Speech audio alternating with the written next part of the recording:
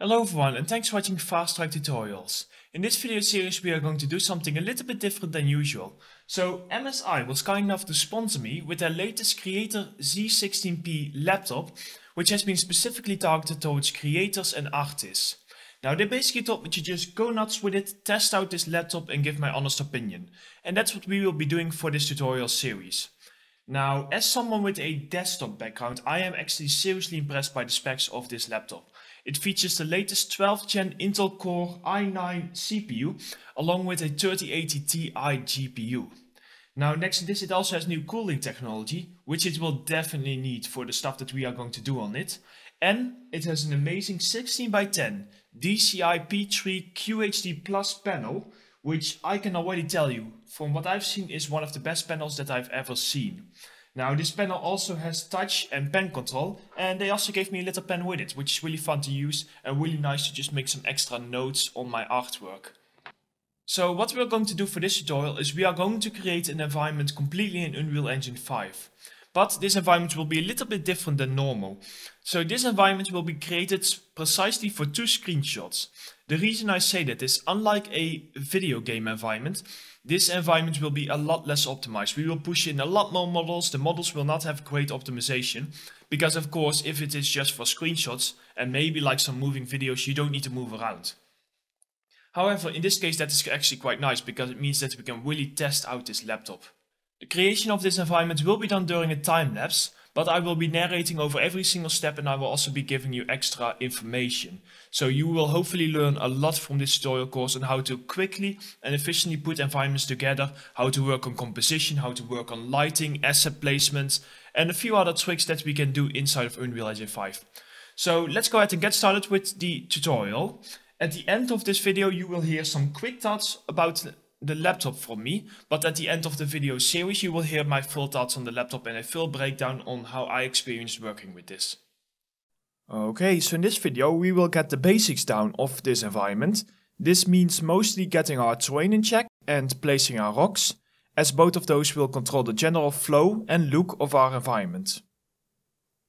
Okay, so let's get started with the tutorial. So as you can see, what I'm doing here is I'm first creating just like a plain landscape inside of Unreal, very basic. Now I already got all of my models set up, so I got some trees from a random pack, I got some Megascan rocks, and I got my buildings which I created myself. And because this is going to be my center building, I'm going to go ahead and I'm going to basically already place it and already create like a camera to get sort of like an angle. This is quite important because you often have a center asset within your environment unless you are making an open world environment.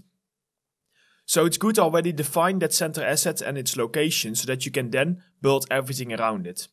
And now what I'm doing is you will sometimes see me just picking some of these rocks and everything from that area over there because it is a bit easier than for me going into my content browser.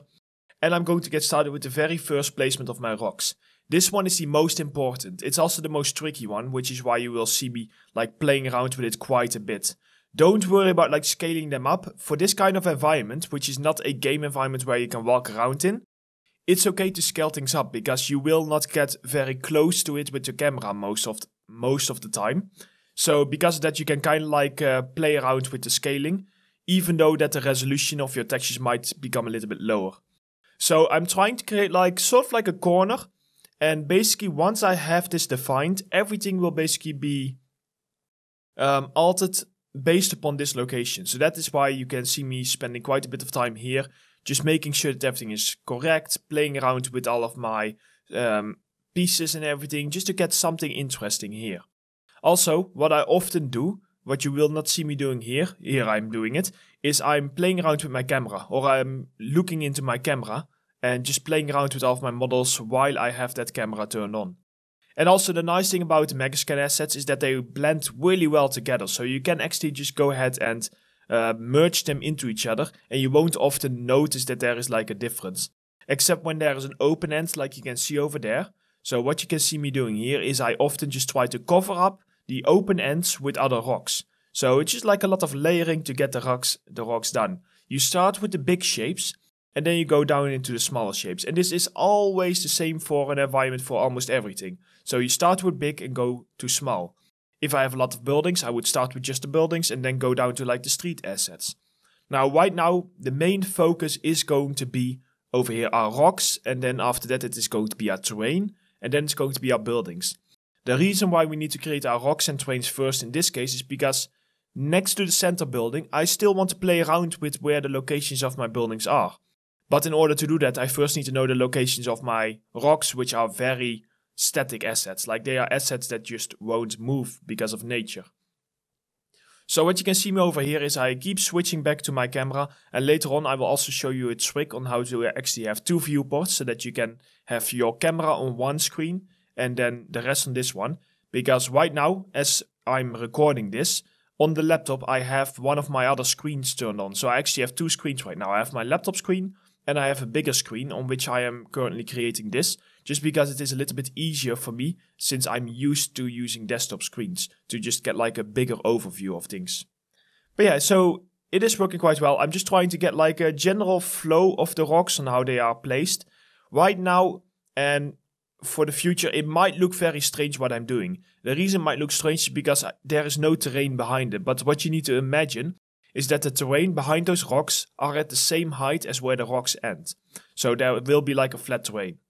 Over here, I had like that idea that you often see where there's like a little pass. It's almost like a point where two big chunks of rocks kind of like come together and then they just kind of like flow up to a mountain. So you will see me making the mountain a little bit later. So that's just a general idea I had. So over here, I'm just trying to like define that and play around with that. See? And then just like placing my rocks here and there just to see if I can get something that looks nice and interesting. Which is starting to work out quite well. Now over here you can see me that sometimes I just try to like find smaller rock assets, which you also have in Megascans. And these assets you can kind of like place them once again to like fill up some of those annoying open spaces. But during this tutorial you will definitely see which rocks are my favorite ones. So over here I feel like that I have reached the end, and now I'm just going to go ahead and I'm going to build my way back. Because what I want to do is, the goal of this environment specifically is like it is on a foreign planet, or just like a planet in space. It has like a dome, so like we as humans made it livable, even though it is not livable without the dome, and the dome will come later.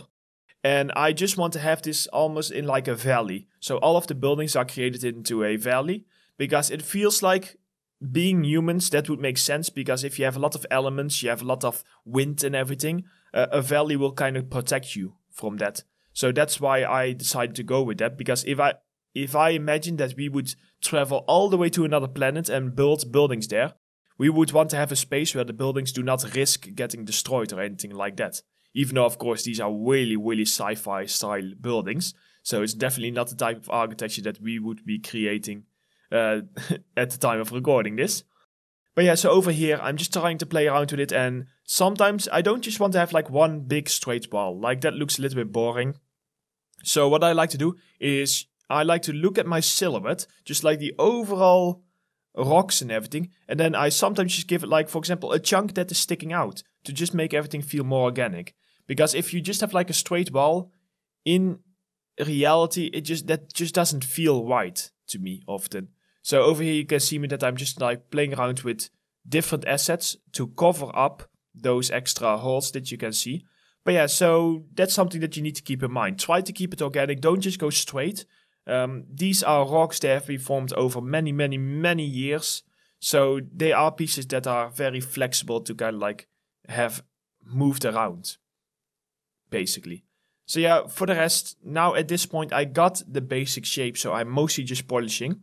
What I like to do is I like to get a little bit of like a terrace effect, where the rocks are kind of like building up. So you can see that happening over there, where we start with like a lower layer, and then we have another layer on top, and then we have another layer on top. And those layers, they go further back, which later on will indicate that they are sitting against a mountain. And then what we will do is we will have our terrain accommodate that. So our terrain will actually be up towards those areas where we have our rocks, and then the terrain will flow into like dunes or like sand mountains or stuff like that. Over here what you can see is I'm just creating the back. Now the back I'm not spending a lot of time on, because you can actually not see it, because our cameras are only pointing towards one location. The reason I am making the back is because of shadows. So people often seem to forget that. They say that they are making an environment that just has one specific camera angle, but then they forget that sometimes, because of the location of the sun, it still needs to have stuff behind that camera angle to basically make everything feel extra realistic. Because if all of a sudden there are no shadows coming from behind, even though your sun is, for example, coming from behind, it will feel very strange. So over here you kind of like see me playing around with this. And later on we are actually going to change this up a little bit, because we are going to make our environment a bit bigger. But at this point, I did not really realize that yet. The reason I didn't realize it yet is because that's where the buildings come in. You need the buildings along with the rocks to kind of like make everything fit together properly and make everything accommodate with each other. So when creating environments, don't worry about keeping things flexible. You will need to start moving around. You might think that one thing is looking great, but then as soon as you start adding extra props or extra camera angles, you realize that it just doesn't really look logical. Now over here you can see that I'm starting to adjust my terrain. I'm using the flatten tool into my landscape, and I'm basically just trying to find the right value that is roughly, it doesn't need to be precise, but it is roughly around the height of our rocks over here. And once that is done, what we can do is we can kind of just paint around it. I like to paint just in front of it, and then I often use my smooth tool, also in the landscape tools, if I accidentally go over somewhere or it's clipping inside of my rock too much. Also, don't worry too much if there's a lot of clipping, because remember, you can use smaller rocks to cover up those mistakes, or you can always just go ahead and you can always just sculpt it out. So over here, right now, I'm mostly just tracing. It might look really silly, it might look really stupid right now, but I'm just basically tracing my terrain to a point where I know that once we have mountains, you won't really be able to see anything behind it. So over here you can see that I'm just like, at one point I'm just stopping, because I know that I will have mountains in the back, and those mountains, they will kind of like hide any of that terrain stuff. Now over here, it is a little bit annoying that you often need to play around with your flatten values to get it in the right location. What you want to do is, first of all, you just want to go ahead and just get the right values down. You will see that you get like that really cheesy terrace effect, where you just have like different layers that have a sharp fall off, as you can see over here. But don't worry about that, because there are tools like erosion tools, smooth tools, hydro tools inside of the landscape tool, which can give you a better flow off, even though technically this terrain you will barely be able to see. You will only see very small glimpses of it at the front. But for the rest, we have foliage, we have buildings, we have all of this rocks, all of this kind of stuff that is covering it up. Now over here you can see that I'm also doing like the back. So of course you guys are not making the exact same environment as I have. So this might not be super useful for you to just fill this out. But we are pretty much done with it. And I do want to show you how I'm just going to quickly smooth this all out. And once we have smoothed it out, then the terrain is pretty much ready to go. Once we've done that, we can get started with our mountains, which is actually really cool, because our mountains, they will use a new tool, specifically in Unreal Engine 5, that is called Landmass. So if you want, you can already install that plugin. You just need to go to Window, and then Plugins. And then you just want to go ahead and you want to type in Landmass, and then activate that plugin. So yeah, over here you can just see me simply using the smooth tool. And that's pretty much all I need for now. I'm just using the smooth tool to basically smooth this out. Even though I probably cannot see it, it just feels wrong, and I just don't want the risk that I can accidentally see it. But honestly, for now this is fine. So we are happy to start with something like this. Now over here you can see in my plugins, I go ahead and activate the landmass. I did need to restart my engine, that's why you can see that cut. And now what I'm first doing is I'm first placing a few more extra rocks here, because I noticed from my camera angles that this area over here feels very empty. So I'm just going to create some random cliffs that are just like sticking out, and I am already planning. So in my head I have a lot of stuff going on for like in the future. So what I'm doing here is I am already planning to have a building sitting in front of those rocks, which is going to look quite cool. However, for now it is mostly just creating like the layering rock effect over here, just to get something interesting. See? You can see how much of a difference that makes, just to have the rocks kind of like sticking out, and not just have like one perfect circle of rocks sitting around it. So this is once again to make things more organic. You kind of just have the rocks growing almost in different ways and kind of like branching out, almost like a tree. And they are kind of like just branching out into different areas. But of course, unlike a tree, it's just really, really large pieces like this. Now, once again, because the camera is quite far away from this, I don't need to have this looking perfect. If there are a few small holes here or there, I'm not too worried about it. But the nice thing about these Megascan assets is that because they are so large, you often don't have a lot of holes or anything like that. Here you can see me just like using one that has a 360 degree, as you can see, that you can just use. And I'm basically just using that one to kind of like fill things up. And here you can see that I check on my camera, and even though there are holes around the back over there, you cannot actually see that because of the camera angles. So I know that I can just kind of like leave it, and if needed, I can always change it later on. Now over here, what you often also will see me doing from this point, because I am making stuff specifically towards a few different camera angles, we end up with 2 different camera angles. You can see me just keep going back to that camera angle, and while I'm in the camera, then I will be moving assets. Now over here, I'm just playing around with my terrain to see if I can create like a mountain effect. But I didn't really like doing it by hand, so instead I went to plugins. I got my landmass plugin over here. And then what you want to do is you want to go into your terrain settings and turn on enable edit layers. So click on your landscape in the world layer and use enable edit layers. Now, what you have is in your landscape, you will have a blueprint tab. And in this blueprint tab, you can go to your blueprint brush and you can select the landmass blueprint. Wow, sorry, a lot of words. Now, this one works pretty much the same as a spline. You just hold Alt to create more points. So you can select the endpoint, you hold Alt and then you move. And then you are selecting another point. And for the rest, you can play around a little bit more with the settings. Most of your fall-off settings in the settings, they are used for like the height. And then next to this there's another setting that I kind of forgot the name of, so that will come in just a little bit. If we just scroll down, over here the curl settings. So the curl settings, what you can do with this is you can really just give it that erosion effect and that mountain effect. So that's what you can see me doing over here. I'm just simply dragging my curl settings until I get something I want. I want my mountains to not be too broken up. I want to have them quite even, and the reason I want to have them quite even is because they are going to become sand, and sand is doesn't really have that much erosion. So you can basically just like see me playing around a little bit more with my settings. There isn't much to it, you just need to know where the settings are, and for the rest it's just like messing around with it. And then over here what I'm going to do is I'm first of all placing one of my mountains here just to kind of like figure this out and make sure that it looks correct. And just like continue to place a few more extra mountain pieces and almost give it the effect that they are growing inside of the mountain that we just created. And then later on what you can do, what I will also do, is in my blueprint of the mountain, I will set my blending mode to max, which means that it doesn't have those holes outlined across the mountain. But you will see me doing that later. I'm the kind of guy that gets distracted quite quickly, and then I see like something that I want to do, and then I just come back to like whatever I was working on a little bit later. So right now I got distracted by the mountains, and that's why I went ahead and first of all focused on that before I continue on with the rest. As you can see over here.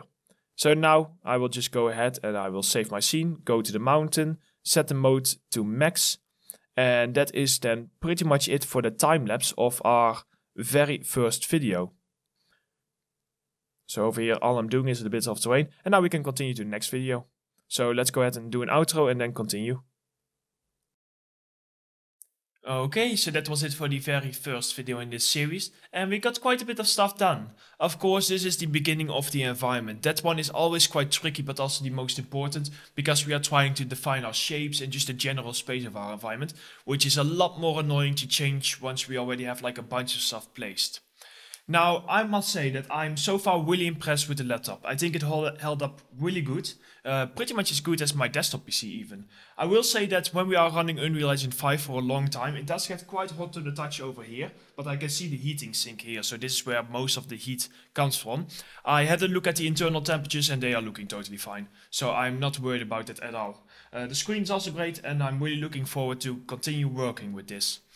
Now, in our next video, what we will do is we will finish off the terrain, we will start with placing the buildings and the foliage, at which point that our level becomes a lot harder to run. So I'm quite excited to see how that the laptop holds up. So I really thank you for watching this video, and I hope to see you in the next one.